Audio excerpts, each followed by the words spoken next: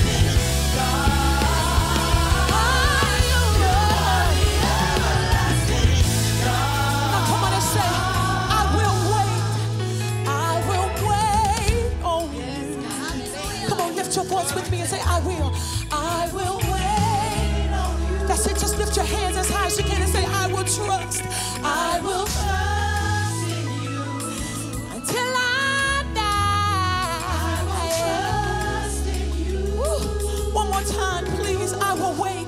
I will wait. That's it. He loves your worship. Lift your voice right where you are. I will wait on you.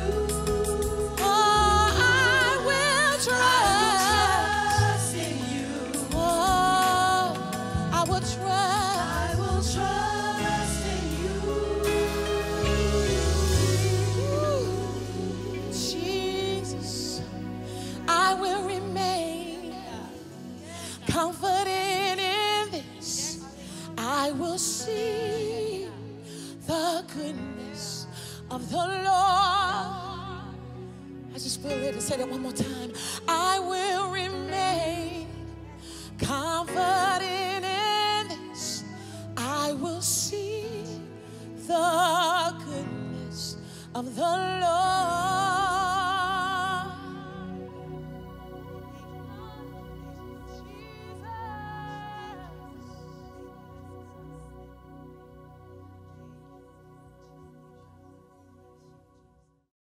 Well, praise God. I'm Bishop Joseph Warren Walker III, Mount Zion Church, right here, Nashville, Tennessee.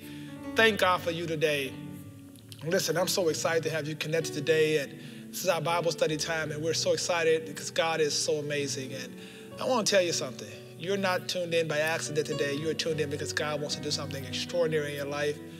We've been growing together, and I just cannot emphasize to you enough the power of God's word.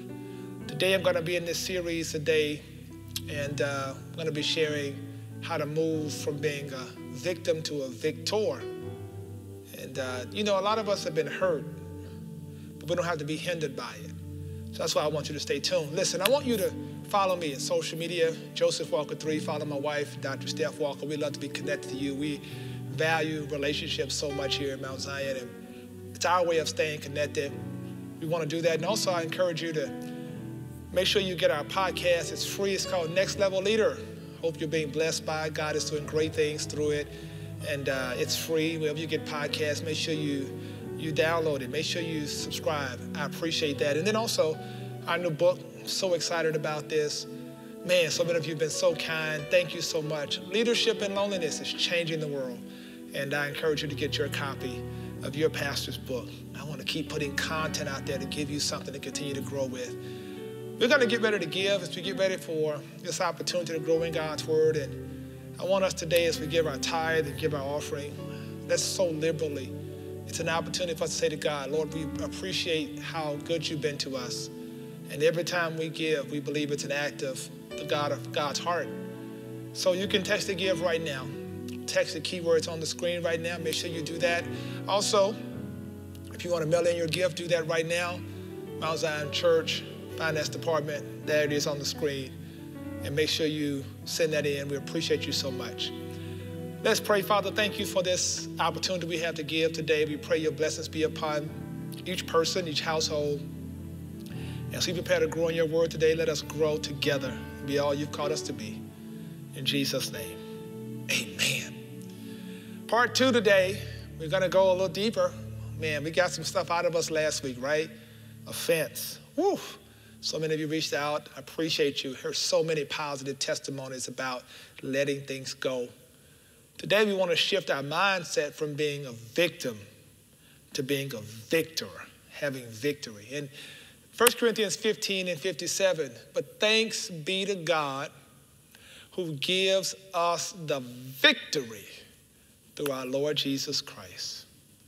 And this world, man, is full of people captivated by a victim mentality. And it's resulted in millions of people being enslaved and unable to realize their God-given potential. They're just kind of like in this place where they can't let it go.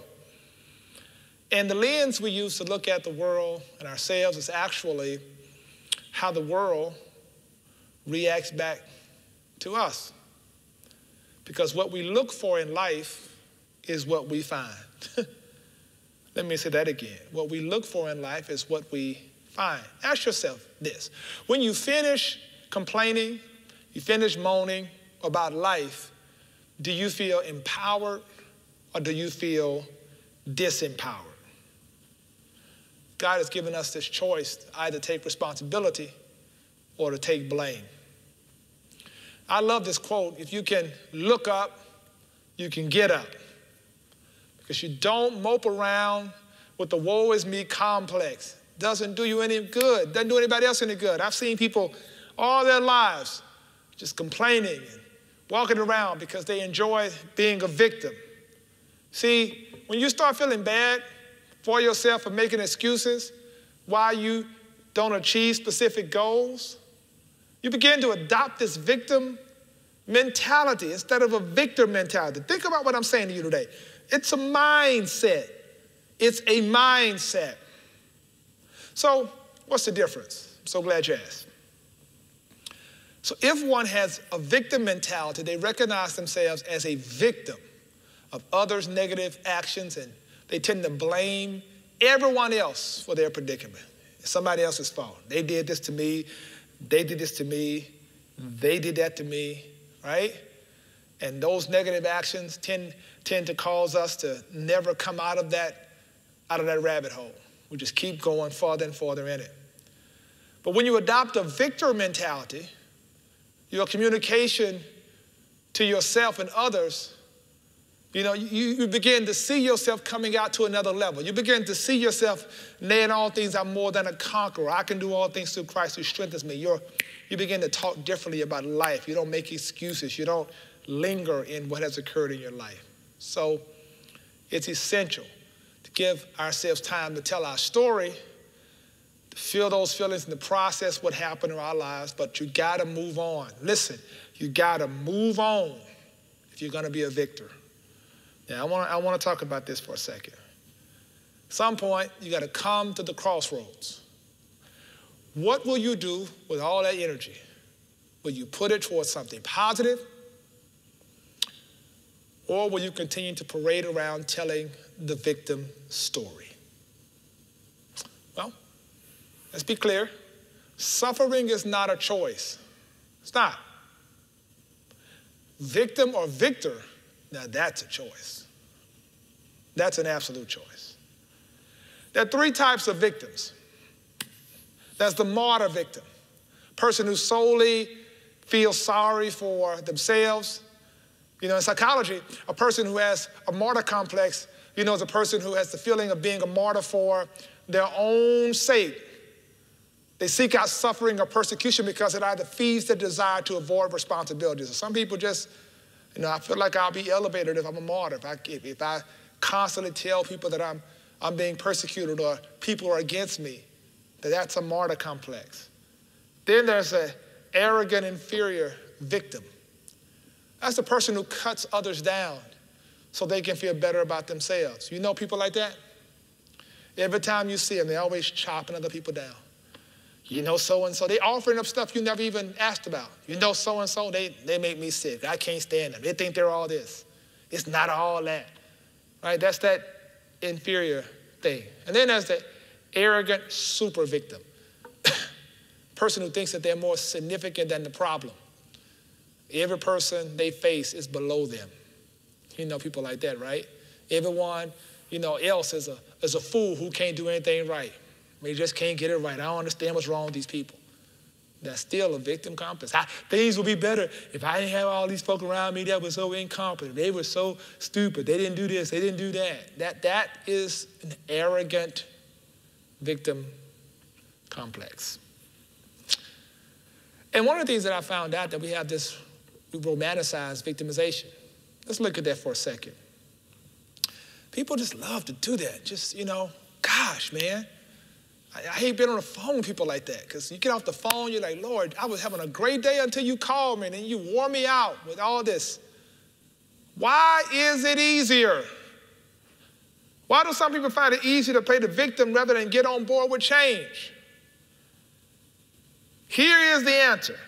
Because playing the victim is a path of least resistance. You get attention for being the victim without having to do anything.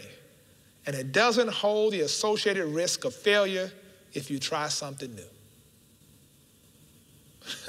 Sometimes victims will seek out fellow victims to support their view and reinforce their position and behaviors. You've seen this. All of them hang together.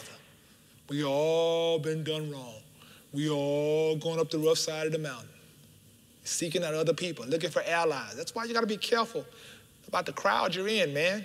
People are always walking around like they're going to be victims. And here's the thing about groups of victims. They often dwindle as individuals decide to change. The moment you snap out of it and say, I'm done, those crowds begin to change. And those who remain will wonder if they are, they'll wonder, okay, well then what's wrong with me? What's wrong with them?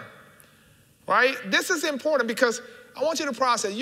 Many people live the victim role, don't realize what they're doing, and how it affects other people, how it impacts the lives of other people around them. This idea that I am a constant victim will wear you down.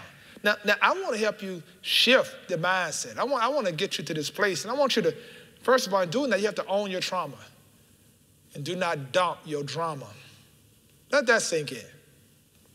Because when you own your trauma, you won't be tempted to dump your stuff on others. You make people in the future pay for things that happened in the past. How many times have you seen that? People paying for stuff that they never did. So what you got to do is name the trauma, come to grips with the entire story, and find someone to talk to. Find a therapist, walk through that, right? Get somebody to help you work through that stuff. You don't have to always expose it to the world, write a long post on social media. You don't have to do that to make yourself be more and more of a victim. Man, work that stuff out. That's why I wrote that book, Restored at the Root. This is the root work. You got to go deeper and deal with this stuff. Because listen, eventually you're going to have to snap out of it. You're going to have to snap out of it and resume your everyday life, because you're going to have to continue to move on, or this cycle will continue going on and on in your life. Now, there are 7 signs of a victim mentality. This is how you know a person's stuck in a victim mentality. Number 1, they take no responsibility. They refuse to take responsibility for their circumstances they're in. They refuse to acknowledge their role in anything. They just sit back, instead, and they point the finger. Everybody's wrong but me. It couldn't be me. It was my last 7 boyfriends, but it wasn't me, right? You refuse to take responsibility for your role, your action in the situation. You got to be honest with yourself. Reflect on the situation that you're playing victim in. And you got to write down things and take time to say, what role did I play in this perpetuation of the problem? What role did I play? Second, and this is a big one, living in the freezer. I call it living a frozen life. At this point, people are at the mercy of everyone and everything around them, because those with the victim mentality will never make progress. They're just stuck in the same place. So when you try to ask them why they stagnant, they have a laundry list of reasons why they're stuck. My life will be better. I will be further along if this hadn't happened. I would have been here if that hadn't happened. They have no plan of escape. No true explanation as to their lack of progress. And they fail to understand that small changes in behaviors can reap big rewards. See, a large part of this is holding grudges, whether it be toward a person or a part of your life or circumstances in the present. You have got to get to a place where you understand, if I'm going to shift my mindset, I can't be a victim holding on to grievances that make others feel bad about them. Just holding, I want to be a victim. Some people use victimization because they have a need to be needed. The more I play a victim, the more attention it draws to myself, right? They like these words, what's wrong? You okay? Because it shifts everybody's attention to them. That's what a victim does. That's why that permanent self-pity is important, because this is what you'll see. They have a habit of pitying themselves. Mirroring reflects, the mirror reflects the defenseless child that cannot fend for themselves. Is everything all right? Did they hurt you too bad? See, this is what people look for, pity. And then number 4 is a constant comparison. Because the victim compares themselves to others negatively and fails to realize that they have good traits as well. See, when good things happen in their lives, the victim will find what is lacking or missing. A victim will complain about complaining rather than counting their blessings. They'll just complain about complaining and complaining and complaining and never really see the blessing of God in the midst of what they're dealing with. Number 5, critical. They're very critical. I've seen this. You ever seen folk like that? They'll find something negative in every single thing because they're a victim. They never build up others. They tear down in order to feel good about themselves. You get a new car, I wouldn't have got that kind of car. Bring it to your house, I like your house, but I wouldn't have got that color. Furniture, they'll find something because it's a deeper issue. There's something deeper going on. This idea of victimization. Number 6, they believe that they're perfect. Victim, is caught in error. All of a sudden, they become perfect.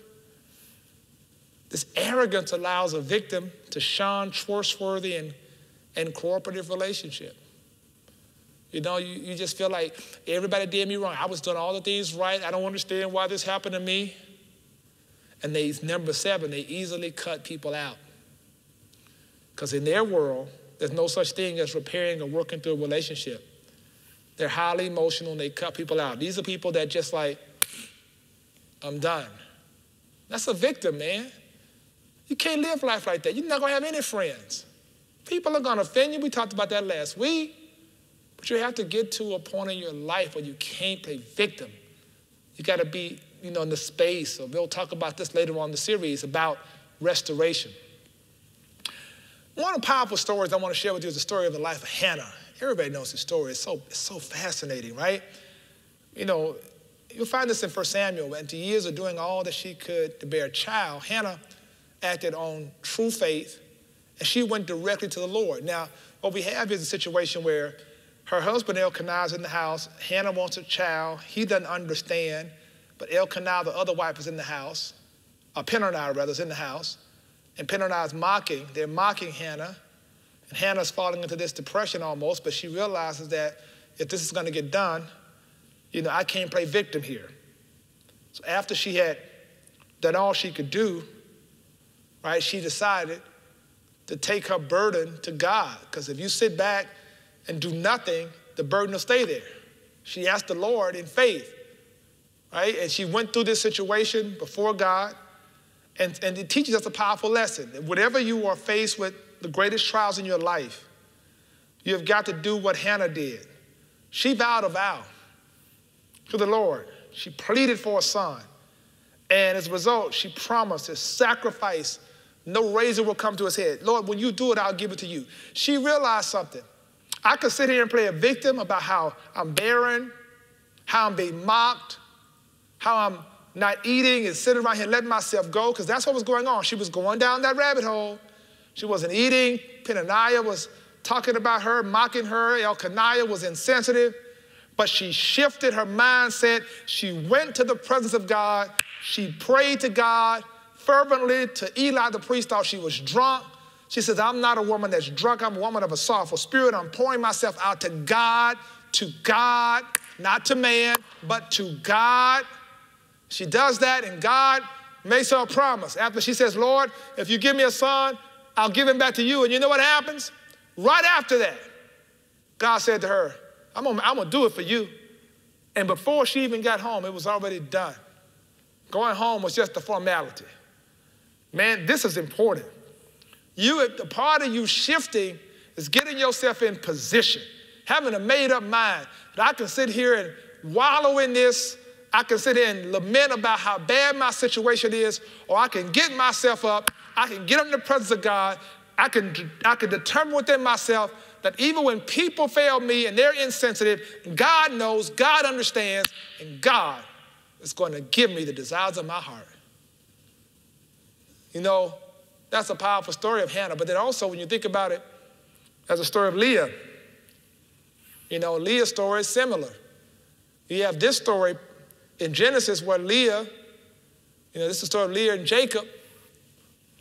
and heartbreakingly sad perspective on who she was. Why? Because here's the narrative. Jacob comes to the house of Laban. His uncle Laban has 2 daughters, one named Rachel, one named Leah. You know what happens? Well, Jacob sees Rachel. He wants her so bad. He says to Laban, I want to marry your daughter. Laban says, no problem. And guess what occurred? You got to work 7 years. He worked 7 years in the tent, the night of the wedding. Man, he pulls over the veil, and it's not Rachel, it is Leah. Leah, the scripture said, was tender-eyed. She wasn't as attractive as her sister Rachel. Jacob is running out of the tent, upset. Now Leah's got to deal with rejection. Jacob works 7 more years because he wants Rachel, not Leah. Leah can go through this victimization of being unwanted. Who am I talking to? Who's felt unwanted, unvalued, unloved, unappreciated. And she goes down the rabbit hole like many of us. She starts having babies for a man that doesn't want her. Scripture says she names the first one Reuben. Reuben. Right? Names the second one Simeon. Reuben is to see. That means to see. Simeon means to hear. She names the third one Levi, to be joined together. She's sending a message by naming the kids. But when she gets, something happens between child 3 and 4. Something clicks, a shift in the mindset between child 3 and 4 that she names the fourth one Judah. Now I will praise God. Once again, even if you have gone down that space of victimization and you have done things you're not proud of, thank God you get a space of grace between your third and your fourth, like Leah. And Leah says, I'm no longer going to live my life to please Jacob, somebody who doesn't want me. I'm not going to be a victim. He may not value who I am, but I know who I am, and so consequently, I will name what comes from me. What bursts from me will be a praise unto God. Man, I'm giving it all to God. That's when you know your mind has shifted. Like Hannah, who goes to God. Leah goes to God. There's a moment, man. There's a moment in all of our lives. We've got to come to that place. See, it's so convenient to be a victim, but let me help you understand something. When we have a Christ-centered life, there are characteristics of what that looks like. Because the characteristics of a Christ-centered, victorious life is what I want to help you understand now. To be a victor is only possible when Christ is at the center. You have to choose if you'll be, if you're going to really be a Christian or a victorious Christian. You got to choose. And when you decide to be a Christ-centered, victorious Christian, you come to a place in your life where you determine you cannot get the victory by yourself. Only through him. Only through him. And some victories I don't have the capacity to get, but it's through him that I get it. Let's find out how. Write this down. Fear does not defeat. In Psalm 112, verse 6-8, surely he will never be shaken. The righteous will be in everlasting remembrance. He will not be afraid of evil tidings. His heart is steadfast, trusting in the Lord. His heart is established. He will not be afraid until he sees his desire upon his enemies. See, when bad news is not so likely, circumstances pop up. See, the victor lives in confidence and is secure. When we experience situations that seem to threaten where we are, we're not going to be shaken. We're not going to walk in fear. When the world becomes darker, a victor looks for God's light. We shall not be afraid of evil tidings. My heart is fixed on God. When evil approaches, The victor declares victory. You think about some of the things you're dealing with now, you got a choice. You can sit back and be afraid, but God is not giving you the spirit of fear, but a power, love, and a sound mind. A victor knows how to trust God. In this season, I need you to start trusting God, man. Change your narrative. Everybody knows what's happening in the world. We know what's going on, but you got to change your narrative. And here's the other thing. You got to be flint focused. Woo. Gaining laser focus towards your vision and your goals. See, this world is in need of leaders who have the word of God etched on their hearts. A victorious Christian is not a talker, but a doer. They're focused in like flint. Where do you get that from? Isaiah 50:7. For the Lord God will help me, therefore I will not be disgraced. Therefore I have set my face like a flint, and I know that I will not be ashamed. My God. So that means I'm going to be humble, hardworking. I'm going to showcase the spirit of excellence in whatever I do. But I'm also going to guard my associations. See, because associations matter. The choices you make today will determine your spiritual authority tomorrow. You got to make a conscious effort, people of God, to be led by the Spirit of God. In Romans 8:14, for as many as are led by the Spirit of God, these are the sons of God. Wow. James 4:3-4 says, you ask and do not receive because why? You ask amiss, that you may spend it on your pleasures. Adulterers and adulteresses, do you not know that friendship with the world is enmity of God? Look at 1 Corinthians for a second. 1 Corinthians chapter 8, verse 3. But if anyone loves God, this one is known by him.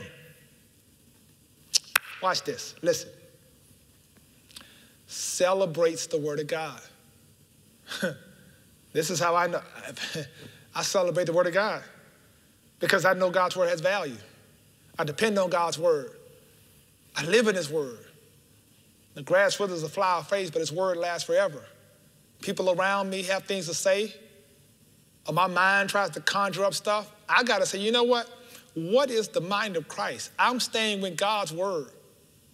See, it's so important in this season, people of God, that you understand the power of God's word. That's why I teach like I teach, because I want people to now depend more now on God's word than anything else. When you celebrate God's word, you operate in love. Love is the basis for a Christian living. Leaving every little room for offense, right? Very little room for offense. And unforgiving to take place in the root of our hearts because we are so filled with the love of God and we're filled with the word of God. That's what living in victory means. Embracing a promise that God defeats our foes and we welcome a new beginning. And believing in a greater promise and anticipating a new tomorrow. Man, let me tell you something. Victim believes the whole world is against them. But a victor believes the whole world needs them. A victim sees a challenge as an obstacle, but a victor considers an obstacle an opportunity. A victim blames others for their failures, but a victor takes personal responsibility for success and failures. A victim depends on handouts of others to succeed, but a victor makes do with what they already have to succeed. A victim never is satisfied, man, always looking for something more.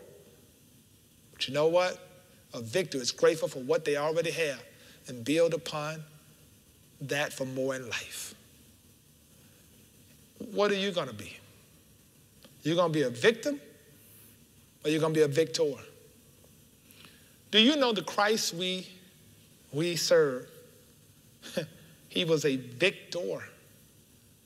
He never complained about the things that he had gone through. Never spent time lamenting about, oh, the Pharisees don't like me. Oh, this is a rough journey. He saw it as a part of his purpose. This is a mindset. I want you to know who you are. I want you to declare over your life. I want you to take a moment now as I close. I want you to really focus in now. And I want you to hear. He that hath an ear, let him hear. How long will you allow yourself to be a victim? Yes, something happened. We own that. We get it. But when will you shift and realize that all the word that's been sown in your life has caused you to have a different mindset?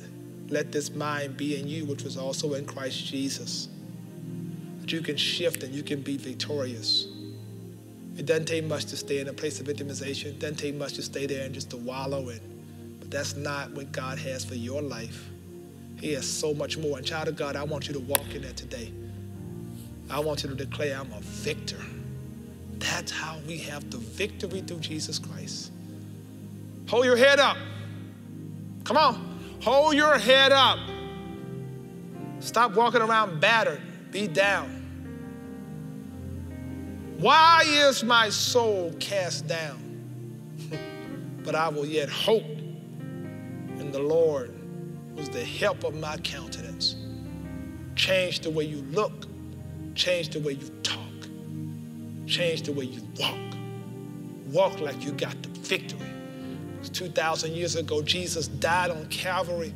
He rose and conquered death, hell, and the grave to give you and I both the victory. I'm not going to walk in defeat. I don't care what has happened in my life. I don't care what people did to me, what they said about me. I am a victor, and that's my story, and I'm sticking to it. And I want you to stick to it as well. Lay your hand on yourself and declare over your life today, Lord, shift my mind away from a victim mentality. Shift my mind to walking in complete and total victory. I believe it's done. In Jesus' name, amen. Don't you feel better? I know I do. Woo! I want you, if you need a relationship with Jesus Christ right now, I want you to connect with me by email, salvation@mtzionnashville.org. If you need a church home, maybe you need to reconnect, get your life back on track. Do that right now. We would love to hear from you. Our team would love to connect with you. Listen, I pray this word has blessed you. This entire series, I want you to share it with somebody. Be a digital disciple. Share this right now with somebody you know. When you get off of this, say, you got to listen to this word. You can't be a victim the rest of your days. You got to walk in victory. And I want you to stay tuned, because next week, we're going to go farther in this series. I hope it's blessing you. I'm enjoying sharing it with you. May the grace of God cover you and keep you, and may he bless you. And may he move your mind from being a victim to walking in victory. In Jesus' name, amen. Be blessed. Well, thank you so much for tuning in to the Bible study today, and I pray you will bless. You know, it is our hope this year that we can help you to grow, to be a better disciple of Jesus Christ. And to that end, we hope you will continue to stay connected to this ministry as we're going to bring a relevant word to you every single week.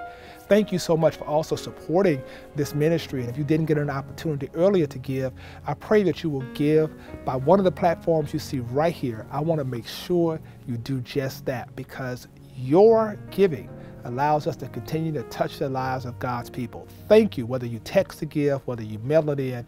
No, we appreciate you so very, very much. So thank you again, and I pray God's blessings be upon you and yours. Until next time, God bless.